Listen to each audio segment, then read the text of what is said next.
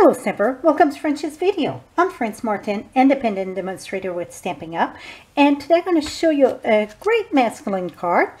It's perfect for people in the service, and I'm going to share with you how I done this here, the camouflage. So let's get started. We're going to use the stamp set Ribbon of Courage. I know many people, when they saw that, they were thinking breast cancer. Well, I did a presentation last spring, and I use it for many things.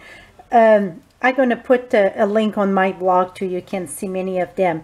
Oh, not the ribbon one, not the one with the detail there, the plain one. And we're going to learn how to emboss with color, even if we don't have the embossing color first. So I need a yellow ribbon. So you want to get your ink ready. I want Daffodil Delight, so we're going to open this, and I get Versamark. And what we're going to do, it's ink with Versamark first. Make sure you get plenty of Versamark, because that's what's going to make it sticky for the powder. Now I'm going to go in my Daffodil Delight, and we're going to stamp that right here. Oops. Voila. Now I'm going to take clear powder, and by the way, this is shimmer white. I don't know if I said that yet or not, but it is shimmer white. And you want to do that kind of quick before it dry, because it's not like a pigment ink. Well, we get the Versamark, but it's just a little layer of Versamark. Now we're going to tap this, and it looked like my powder is on it. We're going to use the heat tool. Oops, keep it on.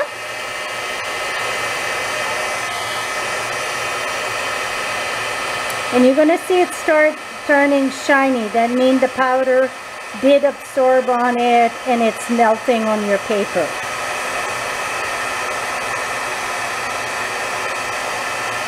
Here we go.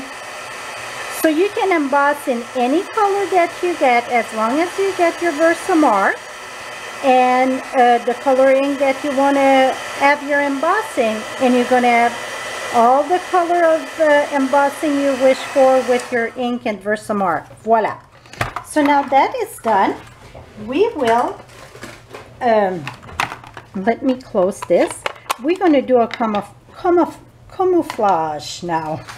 Here we go. Let's take our aqua painter, and for this one, I got some powder here. I want crumb cake. I want chocolate chip and olive. Something happened to my chocolate chip. And now I'm gonna, this is the aqua painter, so you just put the water in, just close it. And what I'm going to do first, it's just make sure my water is coming out here, so you just squeeze a little bit. I'm just going to wet my paper a bit so it's going to go faster. Here we go. Oh, I opened all that, but really squeeze. I should have brought the re-anchor, but I think we can do it without the re-anchor. This one I get re-anchor in and squeeze. Here we go. So now I'm going to start with my green here, and I just going to see it's just pool a bit and it's running, and that's why with the water that make it more spread out easier. Even if you get different tone, don't worry about it. That's really, you want mixed color. Okay, now we're going to use, I need my red. I'm going to use the chocolate chip,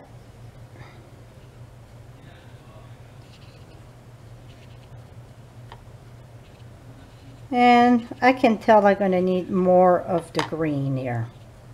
So let me grab a bit more green. Even if you go on the yellow, don't worry about that. It's going to come right off. Okay, now I'm going to wipe my, I just wiped this on a rag here. I'm going to get some of my crumb cake, and that it's pretty much filling it in. So I just going to go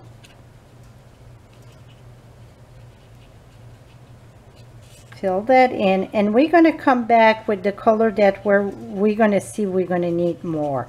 See, it's just marbleized. I see I need quite a bit more green there. Okay, where I get a lot of water pooling there, we're going to dab that a bit. So now we can finish our colors. Oops, I had blue there. We're going to fix that. Let me grab some green here. Here we go. So now, if the darker that you want it, you're just going to come back and add some color. See, I just marbleized that. That's it. And you're going to have all different color. And I try to go, you know, a bit of zigzag someplace. This I can tap this a bit. Too much water.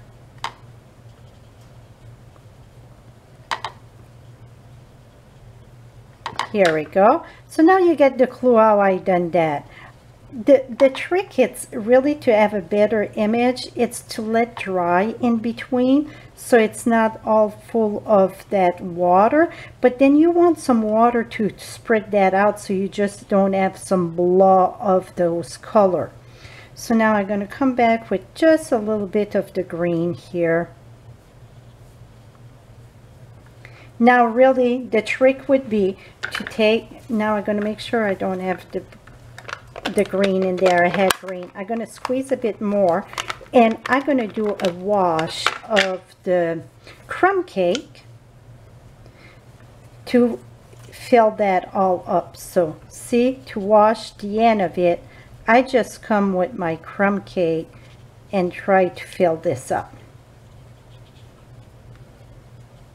Because I don't want no white really. And you see my paper, it's all kind of different shape. We're going to fix that in a minute. Okay. Here we go, right here. Can use a bit of brown right there. So you can play as much as you want with it or as little as you want. Okay, now let's, I want more.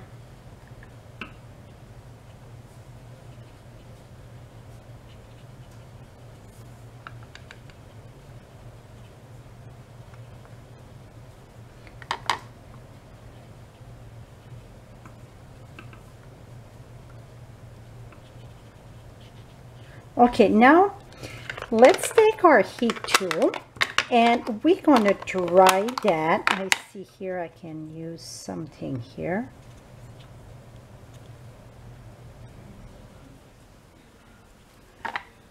I think that's going to be pretty good when it's dry. I see a few spots though that on the side, and I think that this needs to be really covered on the side.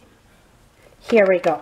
Now, to make your paper go flat again, take your paper, take your heat tool, and we're going to heat that on both sides. Okay, this keep on coming here. Here we go. So I just going to, oops, one thing though first, you have to take a rag and wipe your, here we go, wipe your ribbon.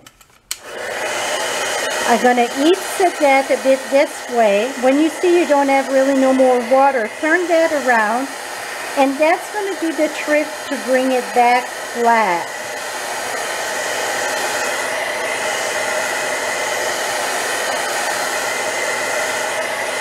Here we go. See how flat it's coming back now? So you just have to, both sides, keep on rotating it, and that's going to bring it flat completely. Okay, voila. And now for the rest of the card, what I done, okay, this was 2 3/8, no, 2 5/8 by 3 5/8, and we got that on 2 3/4 by 3 3/4 on chocolate chip. So let's mount that together, and then we're going to take the timeless texture. Let me put that right here.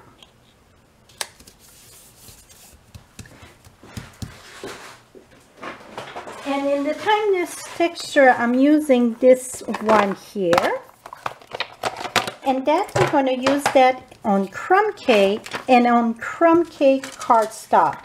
And my cardstock, I cut it 4 1/4 by 11, score at 5 1/2. And let's use crumb cake on crumb cake. And I'm just going to do the top here and the side. Just add some character a little bit. And then instead of You're Amazing, that was part of the watercolor wish. It's not available anymore. I wanted thank you. So I'm using Thankful Thoughts, the thank you in there. And that we're going to use chocolate chip. Oh, the set was not even put together. See, it's my first time using this one. I'm going to try to put that straight.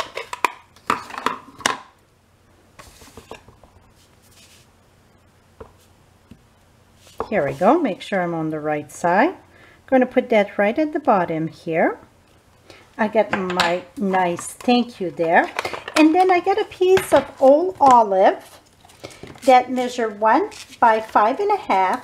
And this one I had embossed it with the brick. This one I just left it plain. We're going to mount that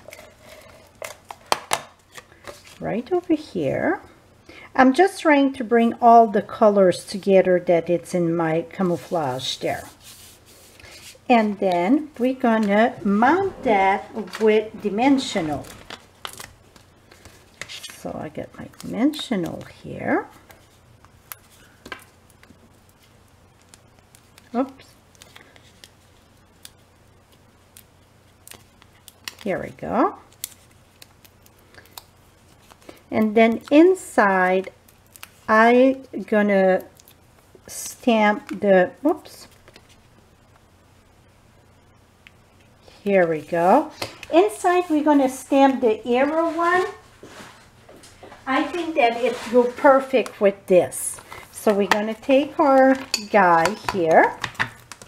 Again, that's one stamp that, I thought I used that stamp before. So I'm just going to put that in crumb cake. So we're going to use our crumb cake, but I'm going to use crumb cake, but then stamp off first. Make sure it's ink all the way. Stamp off, and then I'm going to come back here and stamp right here.